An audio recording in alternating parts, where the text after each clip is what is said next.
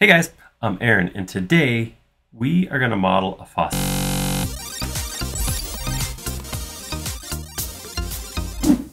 I'm going to see how quickly we can do this. Not rush through it, but just see how quick we can go through the steps. The big part of something like this is breaking the thing down into modelable chunks. So I want to do a quick breakdown of this particular image, tell you how I would go about modeling it, and then try to put it together fairly quickly. Let's hop in.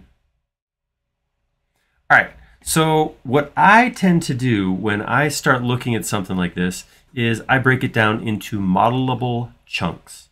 So when I look at this, I wouldn't go in and try to model this all as one piece. I would try to break it down into smaller pieces. So in this case, this base right here would be one piece.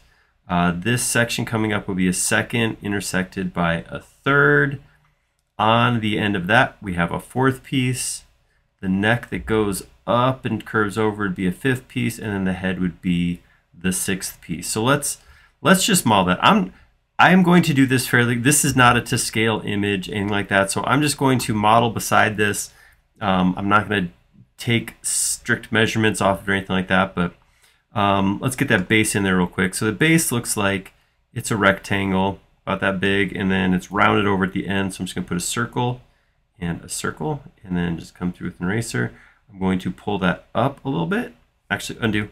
I'm going to select those edges, and I'm going to weld them. Then I'm going to pull it up slightly, offset, bring it in a little bit, and then I will push that up again. And I'm going to call that my base. I'm going to put it in its own group. And then what we're going to do is we're going to create this next piece on top of it. I want that piece to set right in the middle here. So I'm going to grab a circle and go to that middle point, start pulling down. I can line that up with the other edge over here. So bring that across so it hits that middle. And then there we go. And that circle's going to go all the way out like that. For the profile, what I generally do is something like this. So I draw a rectangle coming up, aligning with the middle of that circle, and then I will draw my shape on top of this. So it looks like I got two bump, then it goes up straight, bump, and then I have a taper. So I'm going to do something like this. I'm going to come in here a little bit, and this is going to be the body of that. Then we'll come right here, we'll do a quick circle like this, and then all I need is this piece. So I'll just take that piece, drag it straight down, modifier key to put that up once right there, and then we're going to take that again and we're going to bring that up to about there, at which point this will kind of angle up like that, which gives me that shape like that.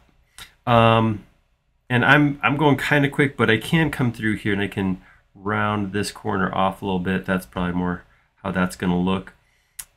Looks good. All right, I'm going to take my circle. I'm going to use follow me, and there we go. I'm going to triple click that, make it a new group. Oops, come in here. I don't need that. I don't need the circle underneath there anymore. All right, so there's that base piece. This piece coming out, what I want to do is I want to make that, actually here, let me undo that. Let me go grab that circle right there, copy it. Now I can delete it. Now I'll come out here and paste that. I actually was saying I want a circle just slightly smaller than this. So I'm going to take this and I'm going to inset it, just use offset, just push it off just a little bit like that. And then I will take that, we'll rotate that 90 degrees. And we'll grab it by the middle. We'll take the middle of that and we'll line it up with the middle of this. There we go. And then we'll just drop it down a bit. I'm realizing right now as I'm doing this that I made this a little bit shorter than I wanted. That's okay because it's easy to come in here, grab this, and we'll just stretch that up a little bit. That gives a little more space for this, which makes a little more sense. All right, I'm going to do the same exact thing I did before. I will take this out, draw it straight up. Again, I'm just getting a rectangle, a surface to draw my profile on. and I just want to draw something along these lines. So what this looks like, what we got happening is this comes out like this to, I don't know, about there, and then maybe we go, it's kind of hard. Shiny stuff especially can be kind of difficult to see exactly how this works, but it looks like kind of got these stepping domey shapes, a technical term right there. Apologize if that's over your head. But we're going to do something like this. We're going to start, this one's going to come out a little bit further. It's going to come like this, come down. This one's going to come out to about here, step down, and then this one's going to be about here. Whoop, it went off axis. That's why that line got weird. Well, there's your problem. All right, I was not paying attention to my my number or my colors as I was going across, and I wandered off axis there. All right, at the end, the very end, I do want to have this little stem sticking out. The handle will tie into that. So that's about what we want there. And then I just have to put some curves on here. So I'm gonna use an arc, and I'm gonna just kind of do something like this.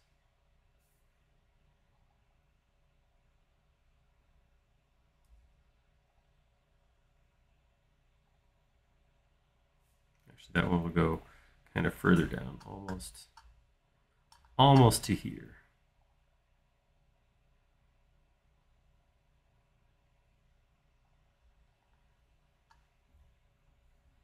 And then what I didn't do is I didn't take this one back.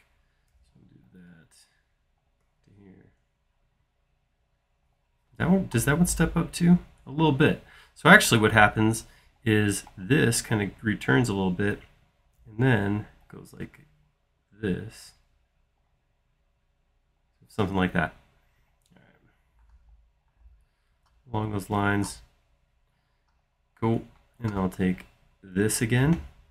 And then we will follow me with this. We got kind of there's our shape. And I can fine tune a little bit here too, because I can grab like this geometry and I can say, all right, let's stretch that, let's scale that out a little bit.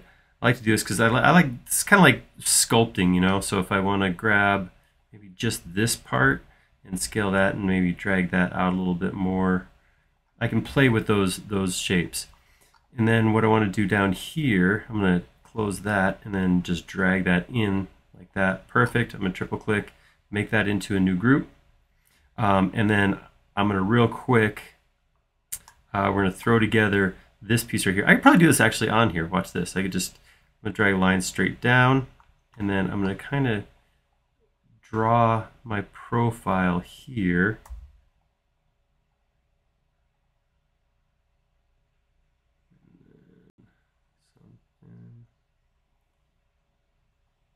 That, and then I'm going to draw a full circle right here. When I'm drawing stuff like this, I will draw it a little bit of ways because then I can always drag it back down where I want it, like that. All right, that's going to then go up, out, up, a little bit in, up, back out, up, back in, and then I'm going to same thing. I'm going to come up here. This handle goes out like this handle goes out like this, and then I can use arcs to kind of just close a lot of that up. So come back to here, and then I can also use arcs, get my roundness out there. All right, so something along those lines. Then that whole thing then would just be traced around a circle. The circle I just drag right down here, grab that, just say follow me, click there, and then I'll triple click, make that a group. And then I will grab it right by that piece. That will go right into the middle of this circle right here. Turns transparent, so it's real easy to line that up where it goes and then slide it back in. All right, last two pieces. This one's pretty simple. I'm going to turn on go to View, show my hidden geometry temporarily. That's going to make it easier to find the center right here. If I draw a line from here to here, the middle of that edge is then the center. So I can just say, I'm going to draw an edge like that. I'm going to go straight up, straight out, and then straight down. And then I will create an arc here to here. There we go. Get rid of that, get rid of that. And then I'm going to triple click. Actually, I'll do a group select because I don't want this edge down here, but I'll grab those, right click, and say weld edges. Get rid of these edges down here. Come here and draw a circle exactly that big-ish. I'm going to grab that.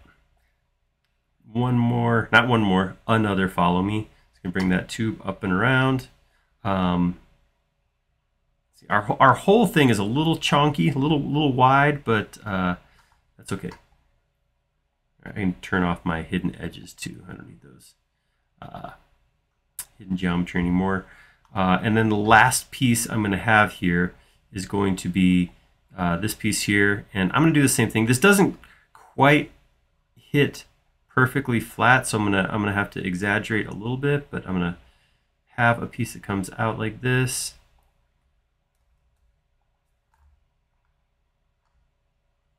That comes in a little bit, and then up hereabouts, we'll have a piece that comes like this,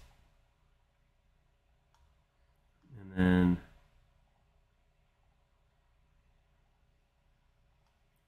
that, and that's all there is to it.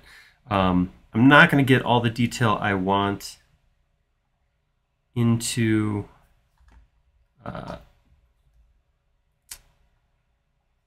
the head. I'm not gonna just because of the time we're working with here, but I'll go ahead and just do something like this. So I'll have a, the geometry of the head will be there, but I'm not going to put the little holes and such in there just because I'm making a quick version here. So I'm going to drop a circle. I'm going to hit my up arrow to make it flat, pull it out. Again, same thing, select a follow me, hit that here, grab that, triple click, make that into a new group, and grab it right by the center so I can come across here. This is not a circle because it's a follow me, it's an extruded shape, but I can always reference the two edges like that, and that'll get me the very middle. All right, we turn upside down then. Same thing's gonna happen here. I don't have that middle edge. I'm gonna go to one corner, another corner, pull that across, go, and drop it. There we go. Oop. Oops, too much deleting. Get rid of that edge. We don't need that edge. All right, but there we go. And then I can get rid of these circles over here. I can triple click. I can grab all of these pieces, make that into, oops, what piece didn't I? Oh, this was not a separate group. Make that into its own group. Now I could grab all of these, make that into a new group itself, and there we go. There is our quick faucet based on just an image. All right, so we weren't, this is by no means like working off of machining drawings where I'm within a millimeter accuracy. I don't know what my accuracy was at all, but what I got was a faucet in about a little over 10 minutes, right off of a photo, and that could very well go into my model and represent that faucet that the customer wants specifically, and I can't find on 3D Warehouse something like that. So not intended to be fabrication ready. I wouldn't want to use this to create drawings to send to a machine shop, anything like that, but it's enough in a quick amount of time to get that geometry where it's gonna, I mean, no arguing, that's a faucet, right? I mean, that's what that thing is. And it looks like the one in there if I put a little gold on there. Hopefully that helps, and you learn some new tricks there. If you like that video, click like down below, and if you haven't already, please do subscribe. We create several videos each and every week, and you'll be notified of all of them if you subscribe. Most importantly though, please do leave us a comment down below. Are there models like this that you can think of that you're not quite sure how to break down and how to model? Let us know that in the comments. Or if you have another idea that you think would make a good video, something we don't do regularly, let us know that too. We like making these videos a lot. We like them even more when they're showing something you want to see. Thank you.